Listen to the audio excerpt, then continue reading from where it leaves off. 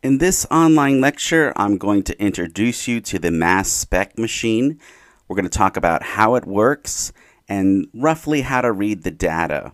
And what are our key points here? Number one, we're going to see that the mass spectrometer can provide the molecular weight of a compound. Usually the highest value, MZ peak, is the molecular ion peak. We're going to make sense of that. We're also going to make sense of this. Number two, the mass spectrometer can fragment a molecule, and some fragments appear on the mass spectrum. The most abundant fragment gives rise to what's called the base peak. So, let's talk about this then. Let's say, for instance, we find some substance somewhere and we don't know what it is. And let's pretend it happens to be propane. And if we're trying to find out what the substance is, a good place to start would be, what is the molecular weight of the compound? So we take our unknown mystery substance here and we stick it in the mass spectrometer. Now, let's pay attention to something really close here. All right, remember this is a CH bond, and let's talk about the different types of electrons that are present here. Remember, carbon has 6 electrons total. Some of those electrons are what's called, remember, his core electrons. These are simply the electrons around carbon that are not involved in a bond. And the other type of electrons, of course, are these electrons right here. These would be the bonding electrons. So for the mass spec, we like to distinguish core electrons from bonding electrons. And let's see why here. Let's go back to our situation here.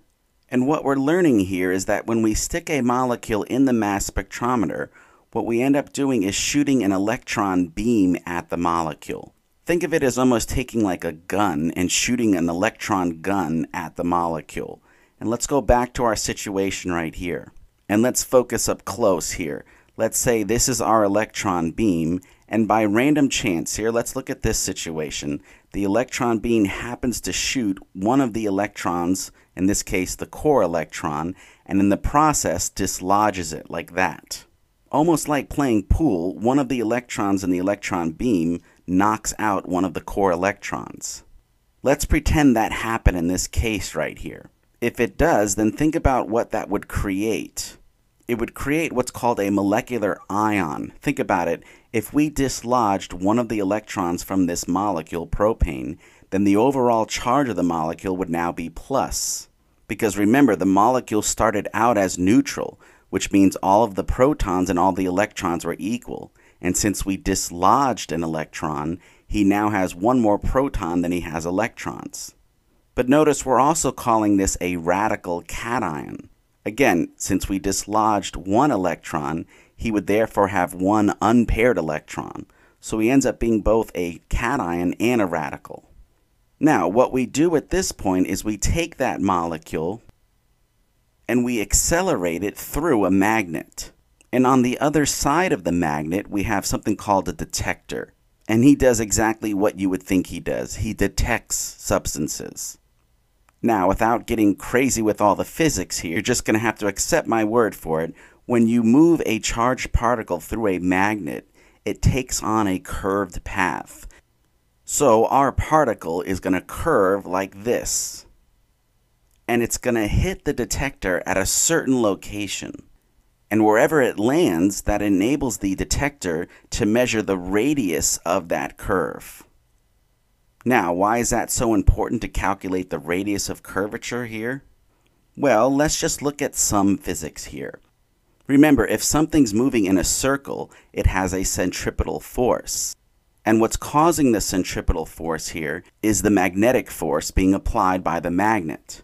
So in physics, we would say that the Fm, the magnetic force, is equal to the centripetal force.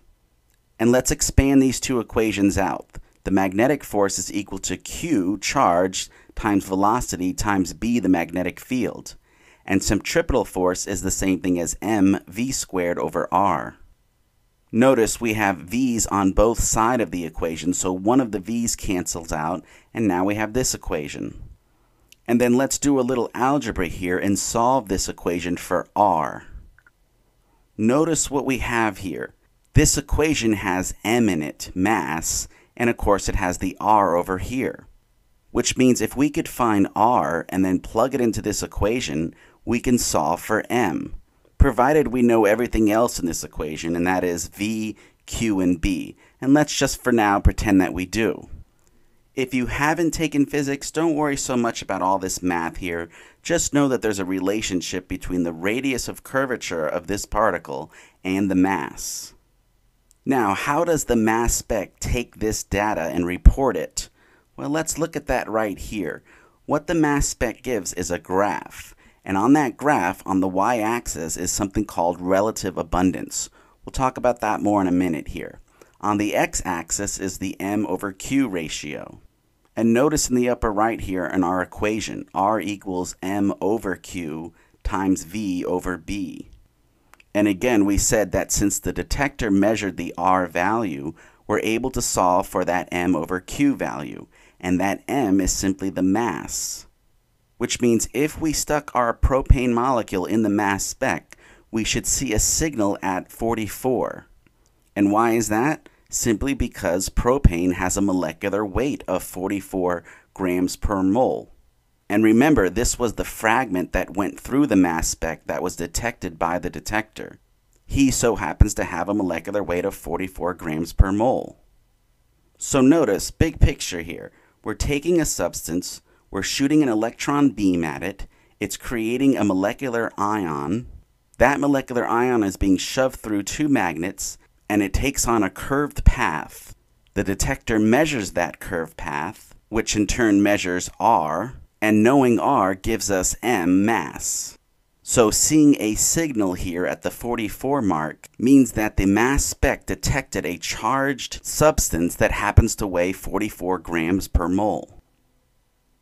Now, what about this relative abundance on the y-axis? Well, let's go back to our situation right here.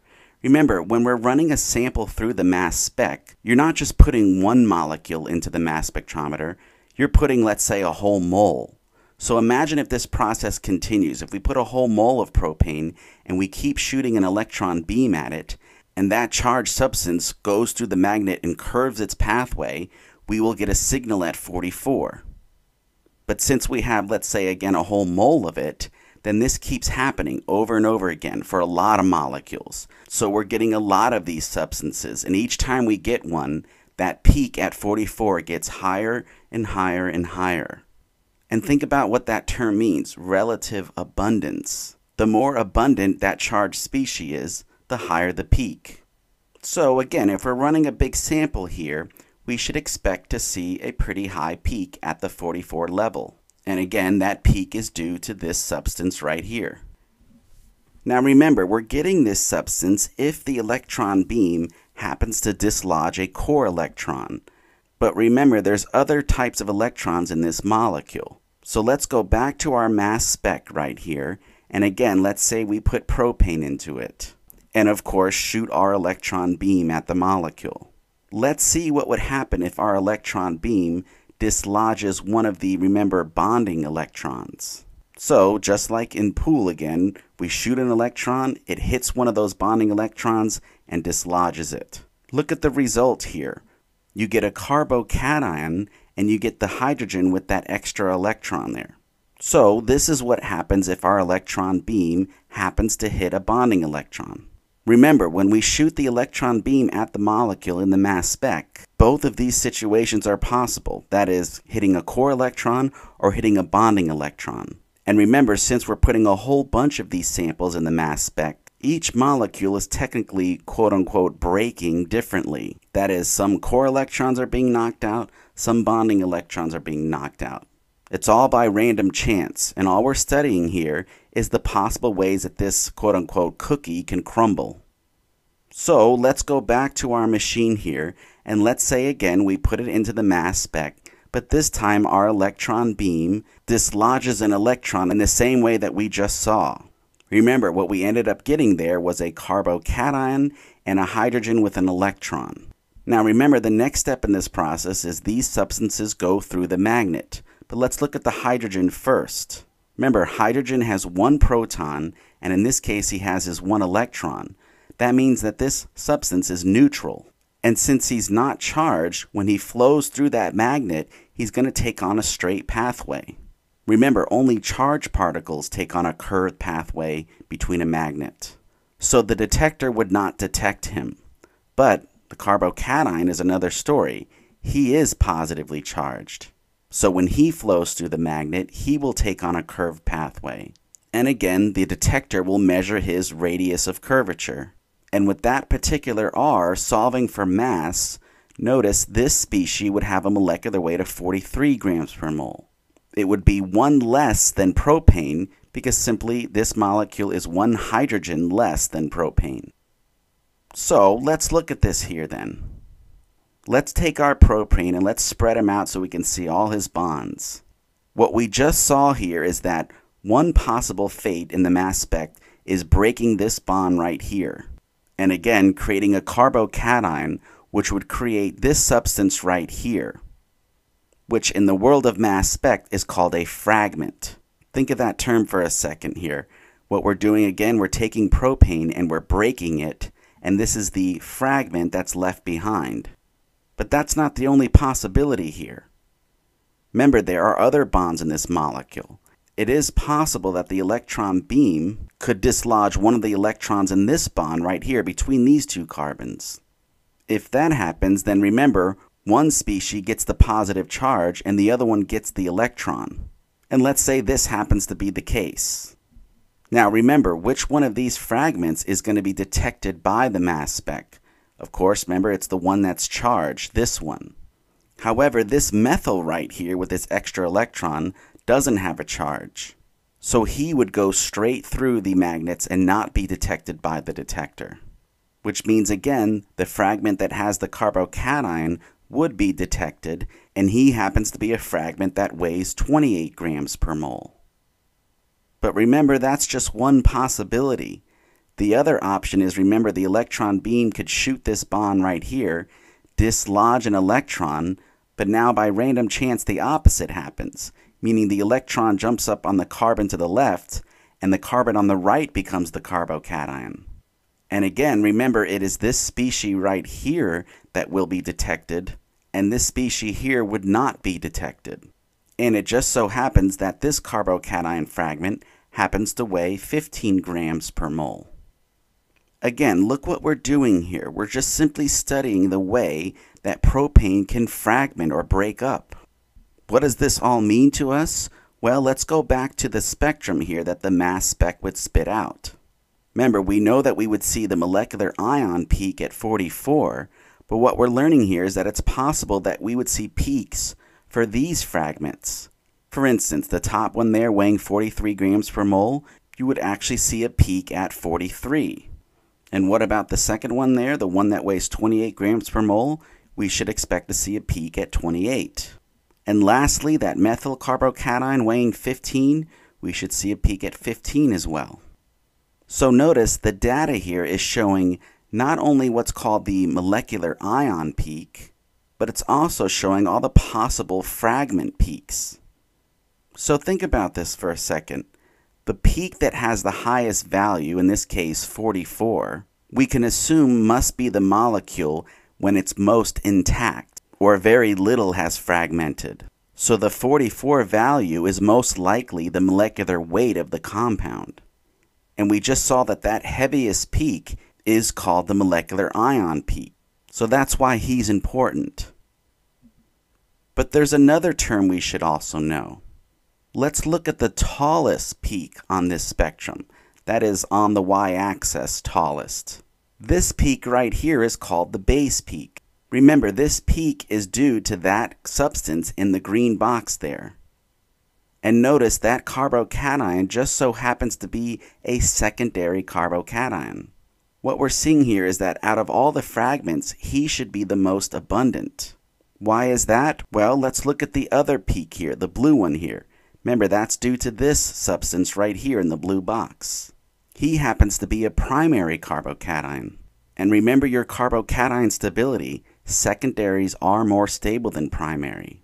So it's more likely that we would get the fragment in the green box over the blue box. And he would therefore be more abundant, hence he should appear as a very tall peak on our spectrum. So what we're saying here is that the base peak on the mass spectrum is usually due to the most stable fragment. And therefore, it should also make sense that the last fragment here, the methyl, should be the least abundant peak. Because remember, methyl radicals are not very stable at all. On the real mass spectrum, you might not even see anything at level 15. So this would simply be the mass spectrum of propane. Let's just pause here for a second. I want to make sure you know something.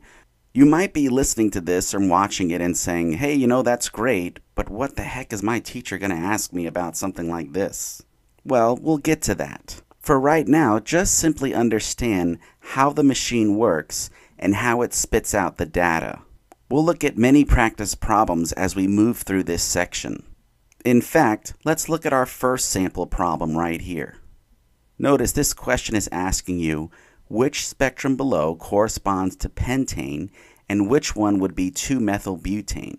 So, of course, what we're doing is taking pentane, putting it in the mass spec, and we're taking 2-methylbutane, and we're getting obviously two spectrums, and we want to see which one is responsible for which. So let's look at our molecules here. We got pentane, 5-carbon long chain, and we got our 2-methylbutane that looks like this. Now look at our mass spectrums here. Both have the heaviest peak at 72. And notice if you calculated the molecular weight of pentane, he would happen to be 72 grams per mole. But notice that would be the same molecular weight as 2-methylbutane. So the molecular ion peak in these spectrums are not going to help us. However, notice we do have something different here. We do have peaks at 57 in both spectrums, but one of them has a higher relative abundance and the other one has a lower relative abundance. Let's look at our molecules here and see which one might have a higher relative abundance at the 57 peak. Let's do some math here. Let's start with the pentane. 72 minus the 57 means that the molecule lost something that weighs 15. And think about it. What weighs 15? Well, a methyl would weigh 15. So think about this. What we're trying to figure out here is which molecule is more likely to lose a methyl upon fragmentation. Well, let's investigate pentane first. We can shoot an electron beam and break the bond between that first carbon and the second carbon, and he could possibly lose a methyl. And notice the carbocation on the right-hand side of that molecule, that would be detected by the mass spec, and we should see a peak at 57. Now let's look at the 2-methylbutane. Again, we could shoot an electron beam, and most likely this would be the methyl that is broken off. Why is that? Well, the resulting species would look like this, making the bottom species detected by the mass spec, and therefore giving a peak at 57. Notice if we broke this bond, we would get a secondary carbocation. For pentane, when we do this type of fragmentation, we end up getting a primary carbocation. Notice if you investigated this pentane molecule further, no matter how you cut up these bonds, you're always going to get some kind of primary carbocation. You could never get a secondary carbocation. However, with 2-methylbutane, we just saw it's possible to lose a methyl and get a secondary carbocation. So that means the first spectrum here, with the high relative abundance at 57, must be the spectrum for 2-methylbutane, and the one on the right must be the spectrum for pentane. Again, because we would expect to see a pretty high relative abundance at 57 for 2-methylbutane and not so much for pentane. So this is one type of question that you could encounter on an exam. So what did we learn here? Key points. We saw that number 1, the mass spectrum can provide the molecular weight of a compound. And usually the highest value MZ peak, that is the heaviest peak, is called the molecular ion peak and is most likely due to the molecule in its most intact form. And number 2 here, we saw that the mass spectrometer can fragment a molecule, and some of those fragments can actually appear on the mass spec. And the most abundant of fragment gives rise to the tallest peak, which is called the base peak. And that base peak is usually due to the most stable fragment.